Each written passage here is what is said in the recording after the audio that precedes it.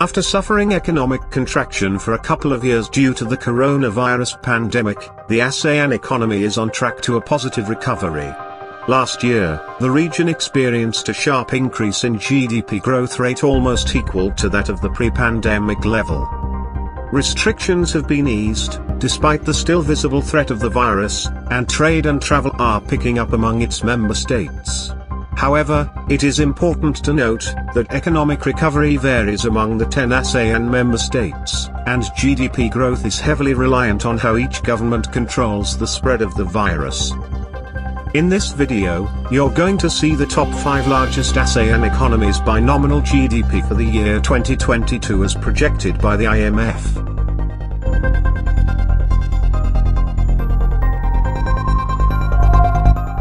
But before we move on, don't forget to give us a like and subscribe for future updates.